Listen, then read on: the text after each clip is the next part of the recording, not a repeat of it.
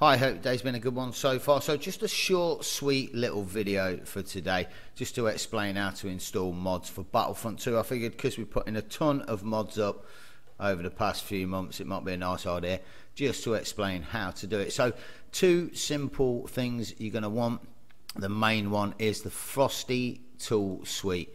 You're going to want to download it from this website. I will leave the links in the description, so just go ahead and download that. The second one you're going to want is the Nexus mod website. This is your guide, or just the best place to get all the mods. There are a few others lying around here and there, but generally speaking, this is where you get the most. Once you've downloaded the Frosty tool suite, go to where you've downloaded it and just unzip it using whatever sort of zip software you've got. I usually use 7-zip. It's freeware.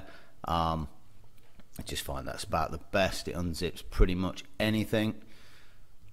Once it's unzipped, just load it up, and it's gonna ask you to select the configuration. So new configuration, and what it wants to know is where is your executable file for Star Wars Battlefront 2. So just link it, and do be careful, because if like me you've got a trial version, make sure you click the actual one.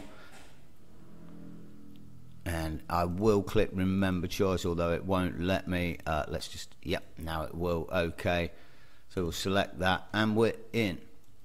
So second off the bat, we're going to want to go and download ourselves a tasty new little mod. So for this one, I think I'm going to choose the Calzen. It's pretty damn sweet.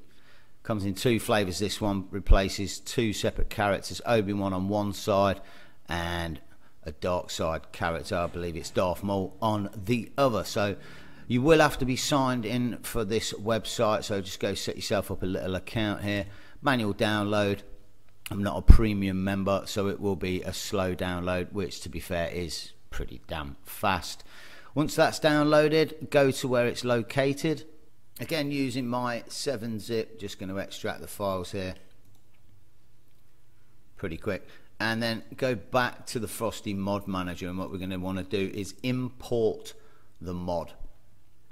So locate where we've put it, and just, it's the actual FB mod file you're looking for, not another file. You can actually load these up without unzipping them, but I do prefer to unzip them myself. Just make sure it's applied, description of who it's going to replace, and launch.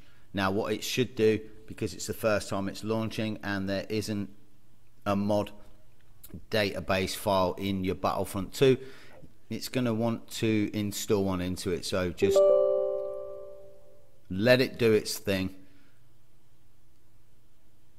and away it goes. It's going to apply the mod and launch the game.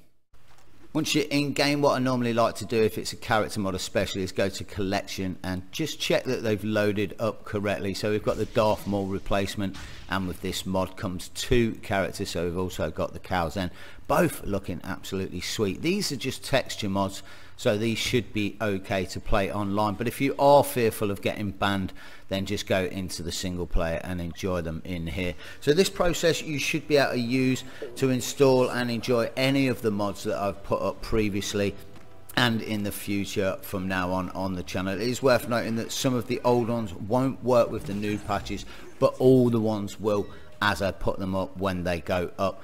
As for now, I really hope you enjoyed this one. Give us a thumbs up, subscribe for more. Have a great day, take it easy, and bye for now.